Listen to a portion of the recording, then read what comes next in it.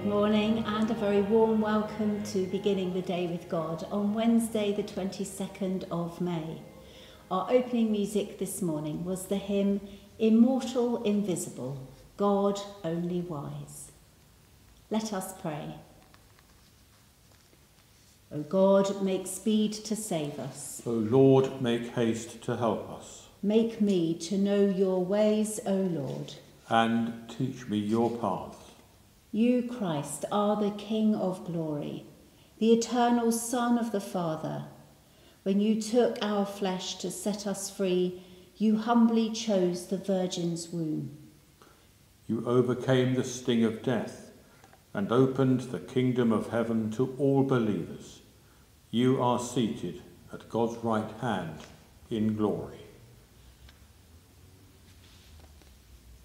We come now to this morning's reading. The reading comes from St. Luke's Gospel, chapter 9, beginning at the 37th verse. The next day, when they had come down from the mountain, a great crowd met Jesus. Just then, a man from the crowd shouted, "Teacher, I beg you to look at my son. He is my only child."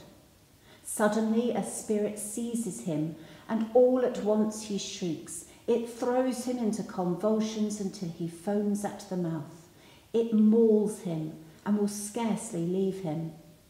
I begged your disciples to cast it out, but they could not. Jesus answered, "You faithless and perverse generation, how much longer must I be with you and bear with you? Bring your son here." While he was coming, the demon dashed him to the ground in convulsions.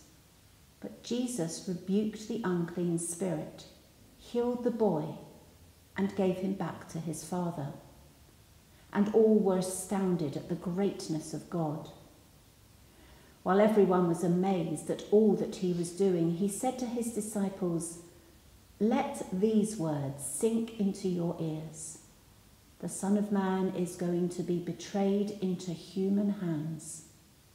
But they did not understand this saying. Its meaning was concealed from them, so that they could not perceive it. And they were afraid to ask him about this saying. An argument arose among them as to which one of them was the greatest. But Jesus, aware of their inner thoughts, took a little child and put it by his side, and said to them, "Whoever welcomes this child in my name welcomes me, and whoever welcomes me welcomes the one who sent me. For the least among all of you is the greatest." John answered, "Master, we saw someone casting out demons in your name, and we tried to stop him, because he does not follow us." But Jesus said to him, "Do not stop him, for whoever is not against you is for you." Thanks be to God. We come now to this morning's reflection.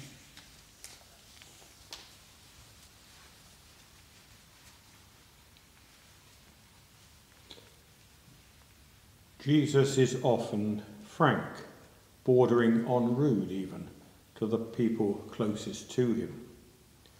He is brusque with his mother at the wedding in Cana, and here his pretty excoriating, "You faithless and perverse generation," is directed at his disciples, the ones who have given up everything to be with him. This isn't Jesus meek and mild at all.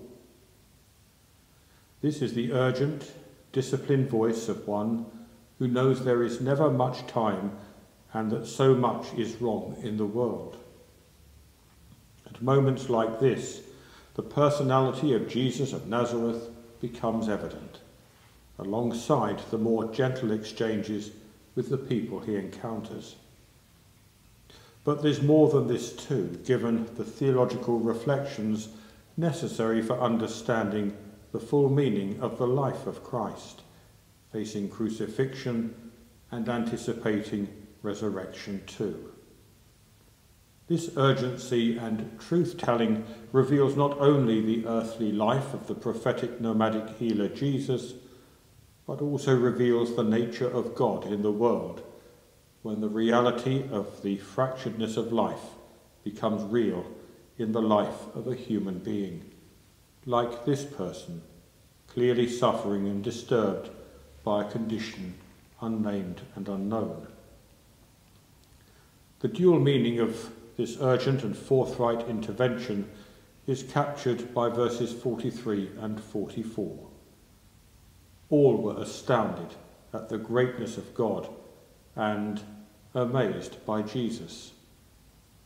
They are, in this incident, as in the whole Christ event, the same thing. Amen.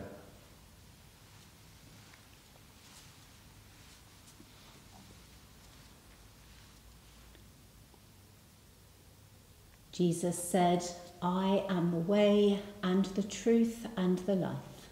No one comes to the Father except through me." O Lord our God, grant us grace to desire you with our whole heart, that so desiring we may seek and find you, and so finding may love you, and so loving may hate those sins from which you have delivered us. Through Jesus Christ our Lord. Amen. As our Saviour Christ has taught us, so we pray. Our Father, who art in heaven, hallowed be thy name.